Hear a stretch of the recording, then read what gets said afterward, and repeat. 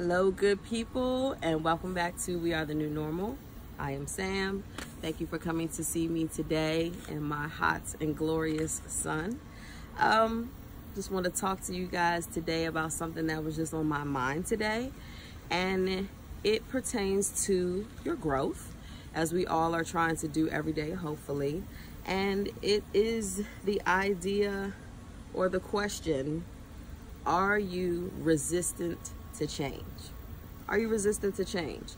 And let's just talk about like everyday things. Like, for example, I know someone who I won't name, very close to me, who I swear, I think for the past 10 years now, gone through several different phones now, you know, you get your upgrade and everything, and probably for the past 10 years has had the same screensaver or picture on their phone, same ringtones, same notification tones, exactly the same.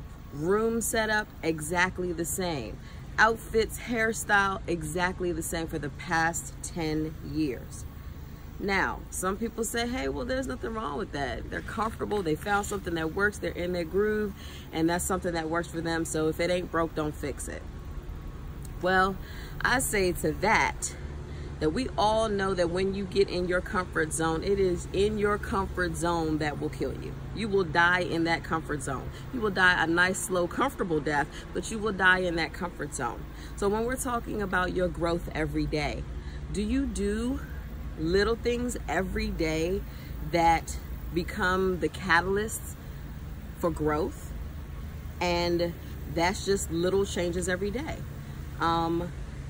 For example, in the morning when you brush your teeth, if you're right-handed, tomorrow morning use your left hand. When you use your non-dominant hand to do something that you do every day, it actually starts to create different neural pathways. It sends different signals in your brain that creates different pathways that can create a different situation, a different reality, a different life, a change. And as we know, change is good. Without change, there is no growth. You cannot grow, get better, improve if you don't change. Just think of it this way. You go to the store and let's say you buy a plant. It's a small plant and it's green right now, and on the little tag in there it says that this is going to be a rose. It's a rose plant. You see little thorns budding on there and the green leaves and the stem and everything. And let's just say after 2 months, 3 months of having this plant, it doesn't do anything. You don't see a rose. You still see the stems. You still see these little buds of thorns, and you see leaves, but you don't see a rose. Would you find value in that plant? No, you probably wouldn't. At least not as much value as if it was showing you that it was growing and becoming this flower that you expected it to be. And that's the same thing with yourself. What value do you have to present to yourself, your own life, anyone else, your job, your situation, your friendships, your relationships, if you are stagnant within yourself? Things that are stagnant tend to fester and mold and mildew, and that's not where you want to be. You want growth. So growth can only happen when you make changes. It can only happen when you do something different than what you do absolutely every day. It could be the smallest thing. You can change your hairstyle. You can change the color of your fingernail polish. You can change the setup of your room. Maybe just move your bed to this side, change the color of your curtains. Instead of cooking fish every Friday, this Friday we're gonna have shrimp. It doesn't matter. When you go home from work, you normally take this way and take a left or right, the second left and the first right. Go a different route home. Make life interesting. Discover something new. Get lost and find your way home. You're never too lost on this earth. We all got GPS, and if we don't, we have a mouth and we have natural compasses inside of ourselves. So be brave. Take a risk. Take a different way home. All of those things end up being catalysts for us getting used to not being in the same position. And isn't that where we want to be? We want to be in a different position in life. Even if you are comfortable where you are financially, even if we are comfortable where we are in our relationships. Don't you think that the person that you are in a relationship with would appreciate something new, something fresh, something different, something spontaneous? And it's not just in your romantic relationships. It could be a relationship with your mom. It could be a relationship with your children. How excited do you think that your kids would be if on Saturday, instead of Saturday being cleaning day, oh, you know Saturday's cleaning day, instead of this Saturday us cleaning, mom gets up in the morning and say, we're all going to the water park, and mom throws on her bathing suit and mom goes down the slide? Don't you think that that would be an inspiration to your kids to try something new, to do something new, to take themselves not so seriously and actually enjoy life?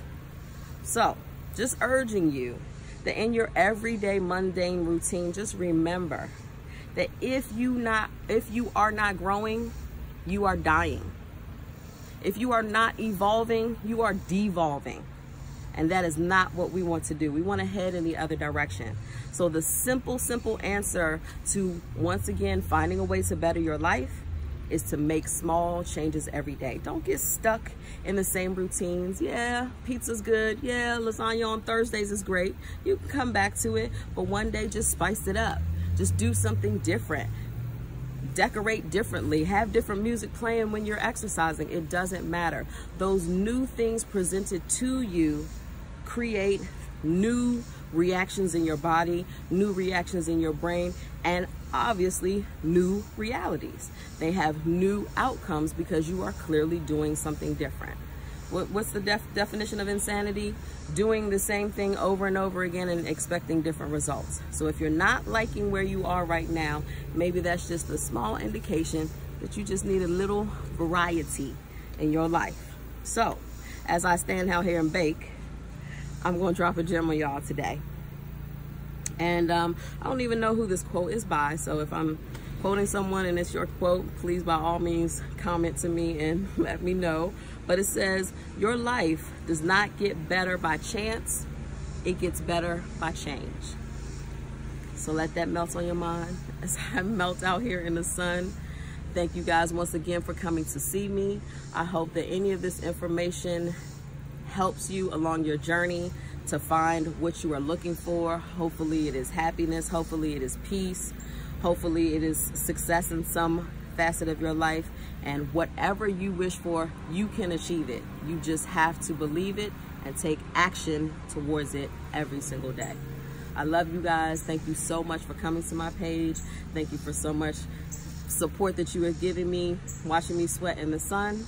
I say again, of course, if this resonates with you, by all means, click the thumbs up, subscribe, hit the bell so that you can know every time that I send a video out to you guys. I would love to see you guys here every time I come on here. So once again, thank you. Thank you for coming to see me. This is Sam checking out on this hot day. And just remember, you are good people. Have a good life.